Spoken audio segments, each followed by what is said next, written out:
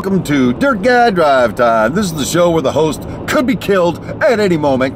So you better get me while you can, people, because you never know. Hey, happy Friday, everybody. It's time for the big weekend wrap-up edition of Dirt Guy Drive Time. And it is, let's see, what is it, the 26th of July, and the year of our Lord, 2019. I almost said 1919. That's old school, isn't it? Anyway, on my way home from work, as usual.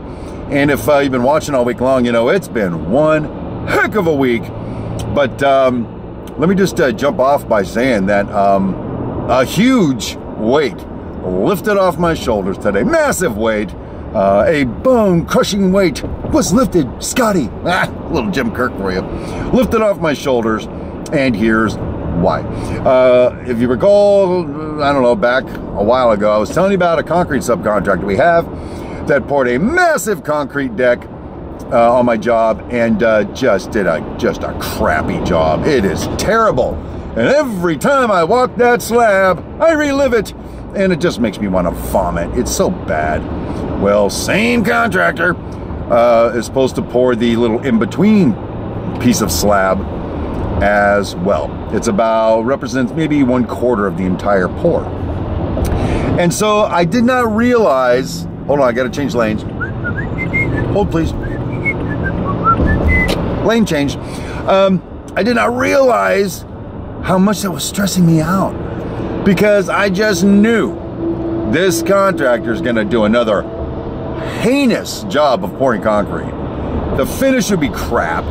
My framer's gonna be going wham, wham, wham. Can't get my walls plumbed because the concrete's no good. Gotta wedge everything up. Gotta dry pack it. Oh, I've been going through that for like months now, people. When all of a sudden, concrete slab was poured, they brought enough freaking guys this time, and boom, beautiful slab sitting out there. I stand on my perch and I look down and I go, beautiful for spacious skies, or something like that. It's so awesome. So I didn't sleep well the last few days in anticipation of this pour. Burden lifted, I ain't got to worry about it. This troublesome POS contractor is now officially not my problem anymore. Anyway, what are your plans for the weekend? Got anything exciting going on? I'm on my way home right now. Truth be told, my general superintendent's like totally cool dude. I said, hey bro, I want to leave like an hour early today because the first lady has the day off. Is that cool? He's like, dude, get her done. Boom. It just keeps getting better. So I'm starting my weekend off by getting home from work early, which is very exciting stuff. So I can shave and shower, kiss the wife, have a couple of beers, and light off my video camera. I just have 2 videos to shoot this weekend. One for my Model Railroad channel, one for Model Railroader Video Plus, which will be the 7th one I've done for them. Trying to get all that done this weekend. So pretty much that, plus our talk show on Saturday mornings at 7 a.m. on the TrackSmack channel. TrackSmack, name of the show. I'm going to be doing that live. So anyway, that will be my weekend. Pretty much. I don't know of anything else to report, but hey, here's the reason why at any moment I could be killed. I was on my way to work this morning, which ironically went to bed a little early, got up early, didn't take as much time to get ready for work. I have a little routine I do. Cut back on it a little bit.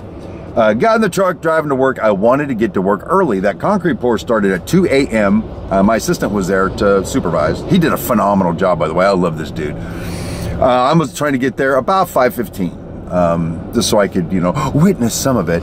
And so all that earliness, I still got to work at 6:40 instead of 5:40 or 5:15. Why, Steve? Why did you get to work late?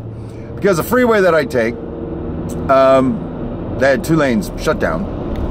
And the reason is, when I finally got up there, is because apparently there was a traffic accident, and by the time I got there, all that was there was a coroner and a yellow body bag. That was it. And I gotta tell you something, I'm not trying to end our week on a downer. Matter of fact, on Fridays, I think I'm gonna try to do and say something uplifting to my little congregation out there in the video world. It really got me thinking. I'll bet whoever was in that body bag when they left their house thought they would come home. today. And I'll bet the people they left behind at the house were pretty sure whoever left would come home today. And suddenly, in the blink of an eye, somebody didn't come home.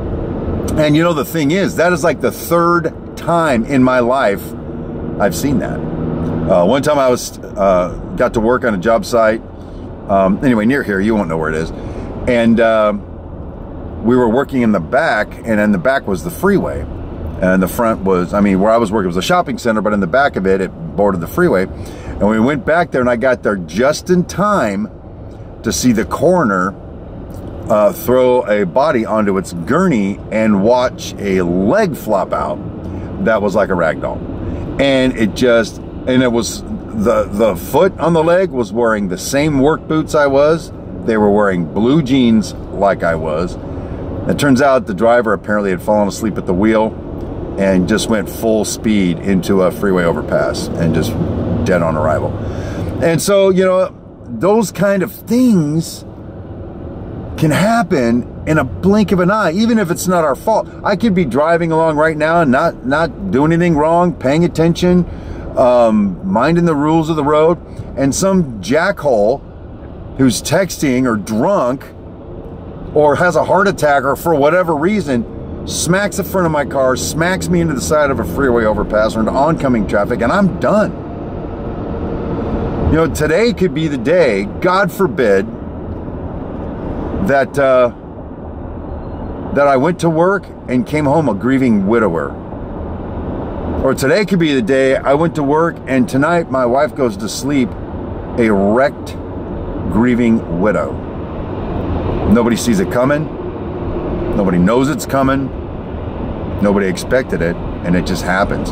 And so that's the gravity of where we're at, okay? Now, I'm not trying to be Debbie Downer here or be, you know, Mr. Morbid Mel or something, but it really made me stop and remember something, that every day I cannot take precious moments for granted.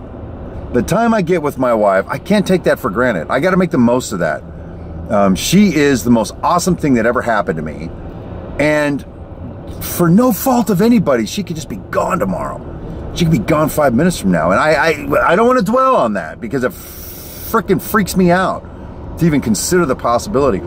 But there are those times where I just casually don't listen to her or go, oh yeah, that's great, honey, blah, blah, blah, tell me more about your day.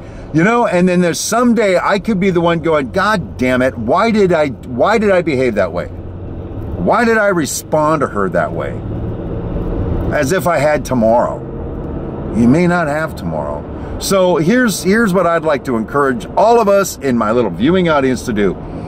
Especially the people that are close to us. We gotta love them. We gotta say, I love you. We've gotta take time, pause from our stupid busy videoing schedules and say, I love you, baby. You're more important than anything else.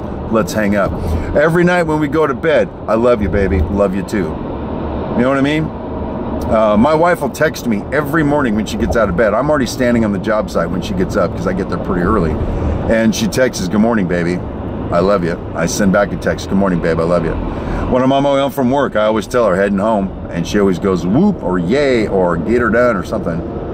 And the first thing I do when I get home, well, the first thing I let the terriers dogpile on me. Second thing I do is hug and kiss the wife, and then we sit down and chit chat about our day and stuff like that. So anyway, again, this weekend especially, let's all stop, look the people we love right in the eye and say, I love you. And never take them for granted.